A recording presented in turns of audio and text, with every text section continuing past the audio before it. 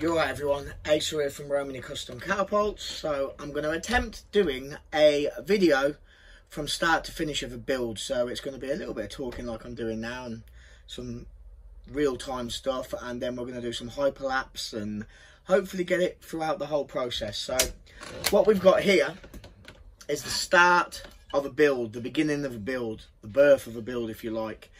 This particular build I'm working on is a Utahraptor over the top, a right hand hold. It's based on a juvenile size, but it's not going to be juvenile size. There's a lot of modifications gone into it. I've reshaped in certain places to allow more space for hand, and a few little alterations which I feel is going to work really well with this size of build. So I'm rethinking how I've done it. It's been reduced down to 85mm outer width with 25mm tips, which only leaves 30mm in the middle. Yeah, I'm looking forward to this one, and it's going to be a real unique colour scheme that I'm going with this. I'm going to have some fun with it because I've been told to do as I please. That might work out well, it might not, but we'll see and we'll share the experience together. So yeah, it's all drawn all up on paper via template. The next step will be to cut this out, and then we'll use that as a template for the next layers of the build. I've also included a little bit of complexity on the core on this just to show you how I'll work with that. But yeah, we'll see how we go. 85mm outer width that I'm looking for, but I'll probably cut this to about 86. That allows room for shaping down and cutting in and taking away a little bit and sanding. You can always take off, but you can never put back on. So yeah, first stage done. Let's get cutting. So this particular G10 that I'm cutting here is 5mm jade G10, and it's not the easiest of G10s to cut.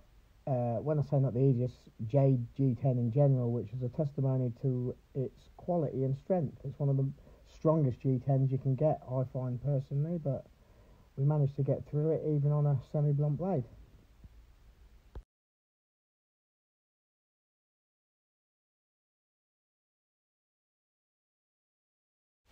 So after taking the core off the bandsaw, the edges are a little bit rough around the edges. So I'm using a Dremel here and an 80 grit sanding drum just to kind of shape it all in. Just add a little bit of finesse to the core, make it nice and smooth around the edges.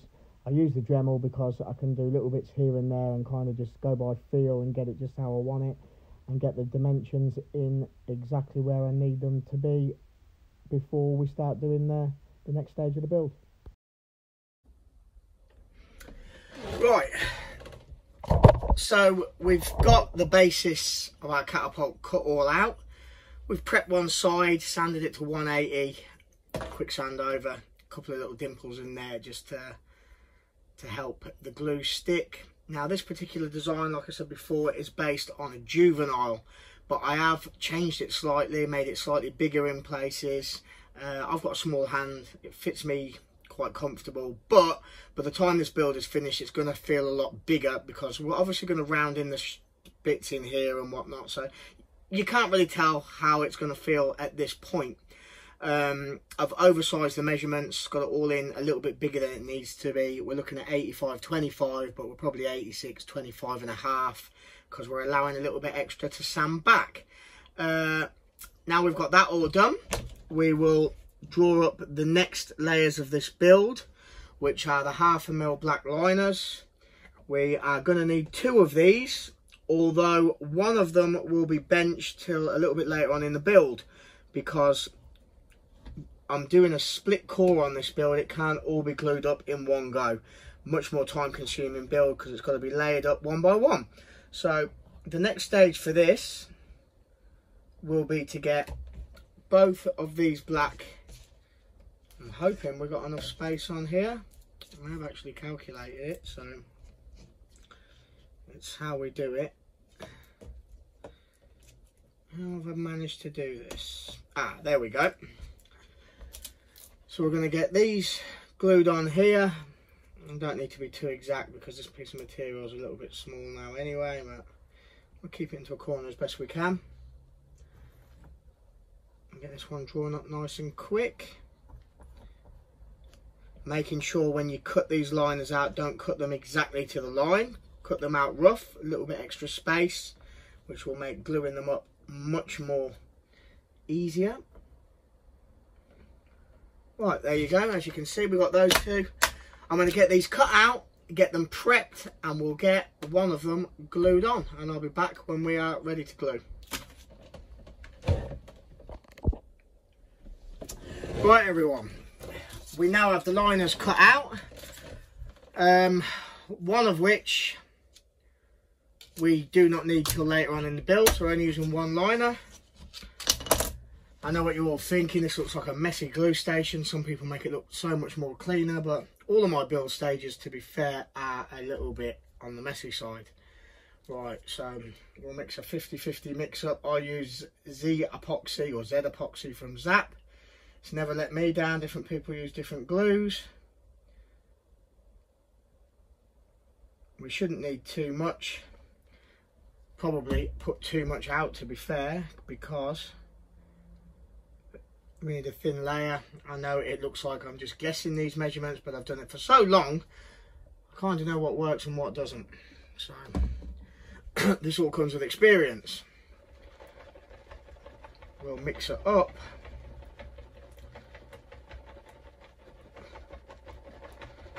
Nice and quickly, and I'll just show you how I glue and what clamps I use and why as we do it. You'll also notice I don't use gloves. I love to have a feel for things. Gloves just don't work for me. I'd rather keep washing my hands. Same as in the shed. I always recommend using masks and stuff like that, and eye protectors. I recommend it, but I don't, and it's silly, but I've been doing it so long without, and like I say, I like to get a feel for things. So always remember which side you're gluing. You don't want to make that mistake. I've done that before. Right, here we go. We don't want to lay it on too thick, because then there's too much to squeeze out the sides and you could end up with glue lines. And you've got to remember you're gluing both sides, so just a slither of it is enough to do the job.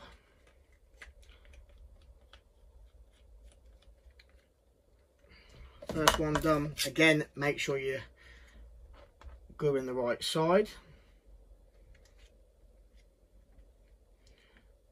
I know some people will be in despair of me not using gloves, but like I say, I get it washed off my hands pretty quick. The one thing I've never took into account is switching my phone off after this video's done, so that's going to be fun. I do have kitchen roll in here though to wipe my hands over.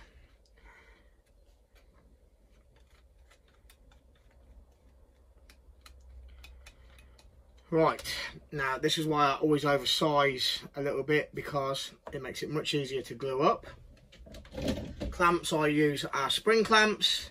I don't like solid clamps, they don't work for me. Spring clamps work much better, although they do have their risks, because when you put them on they can slip and slide. So you've got to keep checking, making sure everything's where it should be. I get one on in the middle. We'll get the forks done. That should hold it all in place a little bit better. We'll get the other fork done. Now we're looking like we're on all around. A little bit of an adjustment there. We'll go down the middle. Like so. And to finish off the handle, we'll get one on the bottom. Now we'll just check round to make sure everything is where it should be. We'll get another one on the corner here. We'll get another one slid in there. And there you have it. 7 clamps on that build. We'll adjust that one down a little bit. We just check all the way around the build to make sure that that build is on where it should be. And there you have it. Glue takes, this particular glue will take 2 days to cure, but I'm happy to work it after a couple of hours. But curing time is about 2 days. So there you go. That's that glued all up. I'm going to have a tidy up, and you'll see me once that's all solid.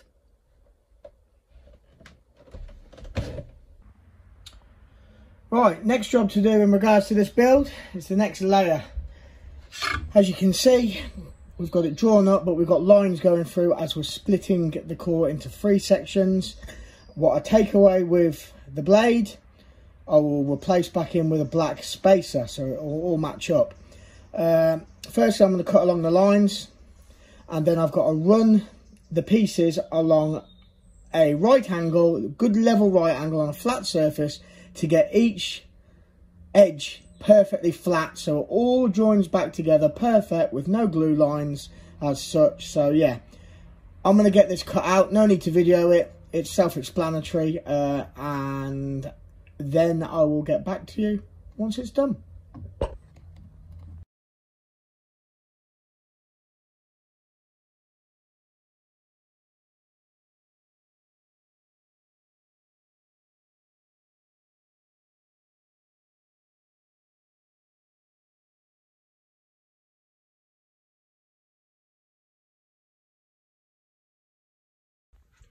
Right, as you can see, we have got the 3rd layer of the build glued up. It's a 5-part layer.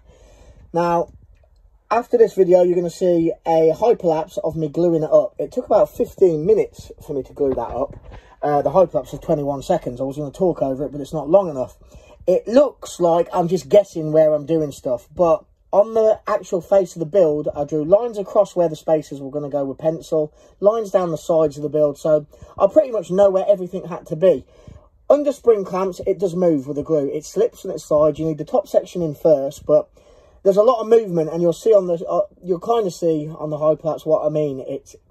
It's painstaking, it's frustrating, but you've got to do it to get it all tight. And what actually happens is these little liners, the black liners, they pop up. So you've got to keep pushing them down and making them stay down until you've got it to where you want to go. It is a nightmare to do, but it's doable. I've landed that. Everything's exactly where I want it to be. So, yeah, next time you see this build, this will all be spun all in flat, and I will have that glued on, and we'll be ready for drilling for the clips. Over and out. Right, so we're at the stage now where we're going to be drilling the frame for the clips. We're using a 5mm drill bit. As you can see, we've got lines drawn on it. Black is always the worst colour. Some people might say put tape on this, but I find if I put masking tape on and do it, I can't be as direct with the holes. It kind of mashes the tape up, and this is how I like to do it. Now you can see we've got, if I do it like that, we've got the top line going across.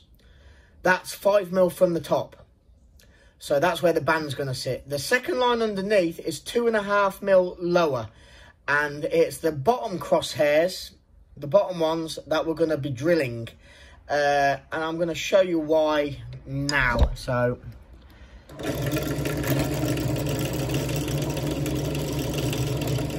what I do, just a little bit of a hole. That looks very good for a first time effort. At this point, I can still adjust around a little bit, so we need to come this way a little bit more, which I can do.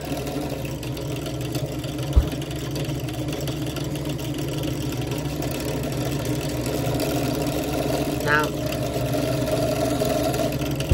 that's looking good to me. Nice sharp Catapult drill bit, nice and steady, and we're through. Now as you can see, that drill bit is drilled on the second crosshair.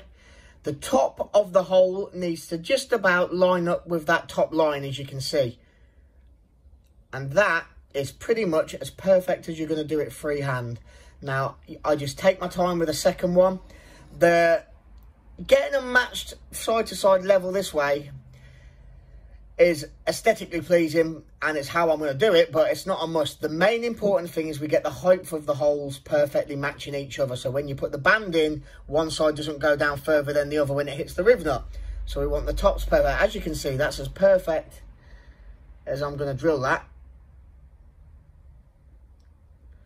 So now I'm going to drill the next 3 holes, and I shall do a video of you showing you them after I've done this. Another quick thing is that line there is 6mm from the edge, and then to the next line is 12mm, because we're on 25mm tips. Sometimes it's 11mm, more likely than not. Sometimes I even go down as low as 10, never less than 10, because the bolt cups are 10mm each. So this one's got a decent amount of space. 6mm from the edge, 12mm across, 5mm for the first line, 7.5 for the second. And I do it all freehand. Right, let's crack on. Right, so we've got the next stage of the build, and that's for in a minute. Now I need to create a fence to put the front face on. So I've got a piece of flat material here. It could be anything really. I'm just using something with a nice edge. I'm going to put it on roughly where I think it needs to go. We'll put a clamp on that side and a clamp on that side. I've got a metal ruler which measures from the edge. Now I'm looking for 14mm, because that is the size we do with clips. Knock that down a little bit. This is a quick job. That's bang on 14. This side a little bit more. We've got bang on 14mm that side, if you can see how I'm doing it. All the way along. All the way along. That's nice. Now what I'm going to do, I'll place that like that. Sellotape. I'm creating a barrier, or a fence as I call it, to right down to the material. So it's 3 and 4, 5 and 6. Take the clamps off. There we have our fence. Now I will cut the excess off with a Stanley blade out of the video, but I'm just going to do the show you now. So I'm sliding that over the material I want. I've got a nice level edge here. Putting that on there like so. Get it right over so I get the most out of my material. That looks decent enough to me.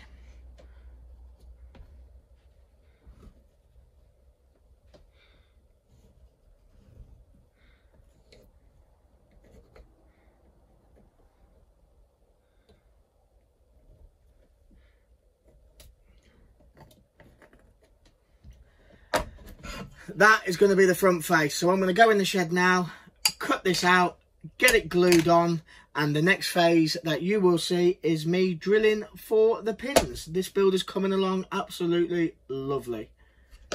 Catch you on the next one. Right, so I've marked up where I want the holes to be, as you can see there. Just 2 for the top of this. Each build isn't identical, but I have a good idea where I'm doing them. So I'll do one just to show you all. This is a brand new drill bit, nice and sharp. You don't force it too much, just let the drill bit do its work.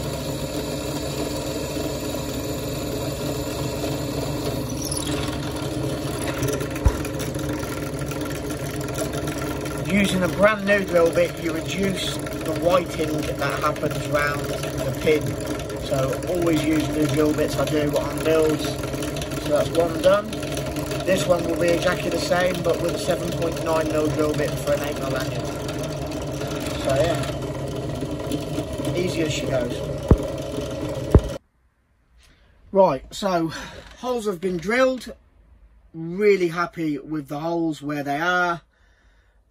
Minimal whiting around the pins. This is going to come out beautiful, this build. I never done a video of the pins, but the pins are made of carbon fibre, 4mm carbon fibre pins and an 8mm carbon fibre lanyard pin. Everything fits as it should do. Had to go through these with a 4mm chainsaw file just to open up a little bit so they'd slide in nice. So yeah, going to get these glued in.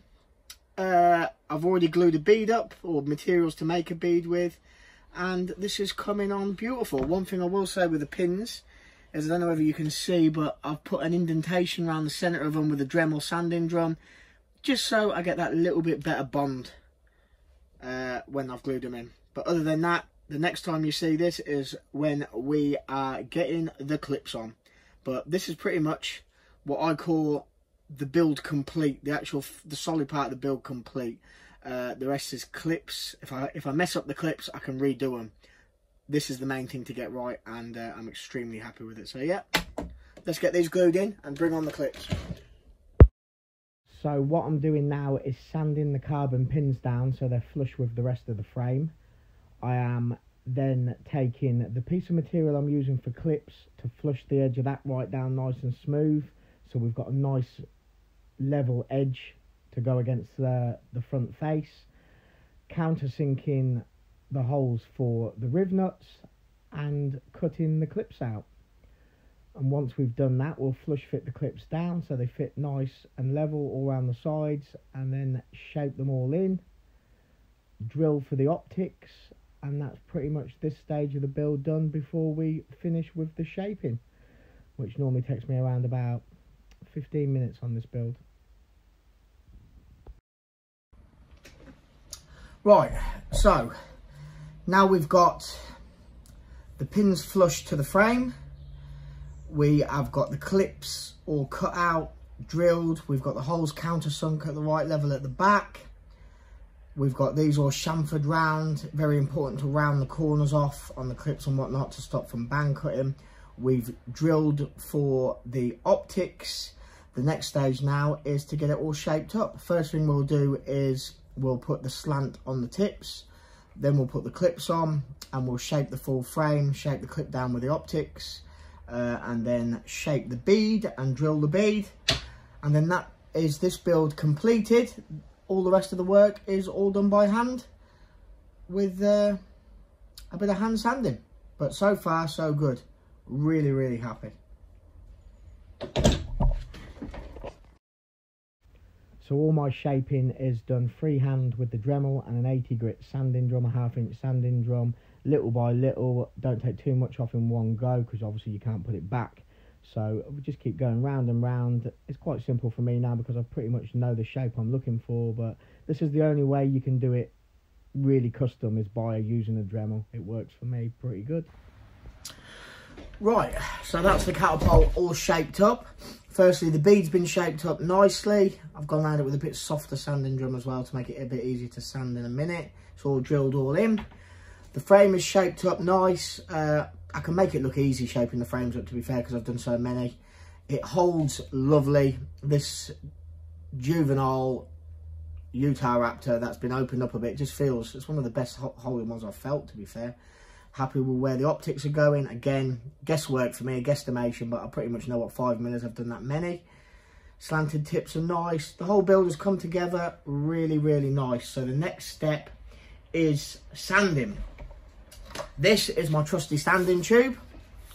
Now I'm going to wrap 180 grit around this and I'm going to sand it like a violin all the way around, violin all the way around. Once I've gone all the way around like a violin, sanding acrosswards, and got all the deep scratches out that the Dremel's caused, then I shall be getting 180 grit again and sanding it along the build. So this is going to get sanded twice by 180 grit.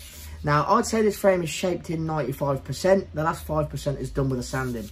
So, yeah, 180 grit times 2. One way and then the other way. And then we're indoors for the wet sanding. So the next time you'll see this build, I would say, is once I've got the 180 grit on. So far, so good.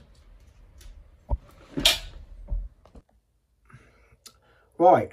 So I managed to get the 180 grit sandpaper on, sanding it in multi-directions, and I have just finished wet sanding. As you can see, I'm sat on the floor with a bucket of warm water, a very dirty bucket full of carbon dust, but warm water, and I have literally just finished the last grit, which was 800. Now, on a build that is solely G10, I sand 400, 800 after the 180 grit. I find it does the job. I prefer my G10 to have a satin look. I don't like it to be really shiny. I think it then makes it look cheaper and plasticky. So I kind of keep it to 400 to 800 grit. The only way I sand G10 any higher than that is if I'm sanding it when it's attached to a material that requires sanding up to 3000, like carbon fibre, resins, metals and such like that. Some materials look better with a gloss shine. So I will sand it up to that grit if it's stuck to those materials. But on its own, I find 800 grit to be the best finish, to be honest with you. I think it looks best. If it requested otherwise, then so be it. But other than that, that's the best I do. We've got the bead all done. We've got the clips all done. I'm going to rinse this over and then I'm going to polish it. For polishing, I'm using an Auto Glim metal polish, which I find works really, really well, not just on metal, but on everything else. And I'm going to work it in by hand with toilet paper. A good quality toilet paper, I might say. But I find the toilet paper is better than kitchen roll or anything else. So the next time you see this build, it will be polished and finished. Yeah, so far so good. Really, really happy. She's looking good. So here we have it, all finished, complete with a matching cross, matching bead. Yeah, I'm over the moon with the build. Quality second to none. All the joins are lovely. Clips are nice. Bolts done nice. Really happy with this build. Thanks for watching. If you well spent the time I've took to have watched this video. I know the quality isn't the best, but I'm going to get better at doing these type of videos. I'm going to do more. I'm going to do a complete hyperlapse of another build, just hyperlapse from start to finish, which will be a lot easier to watch than I suppose this is. But I wanted to explain each process of building this catapult, each stage of the process, I should say, and obviously that's going to take time. But thanks all, like I say, for watching. This build will feature on a full in-depth look video, so I'm going to do an in-depth look into this video separate to this video, but this will be followed up with some pictures of it. Like I say, thanks for coming on the journey with me for this build. I hope I explained everything clear enough and as it should be, and I'll catch you all again soon. Thanks all for the support.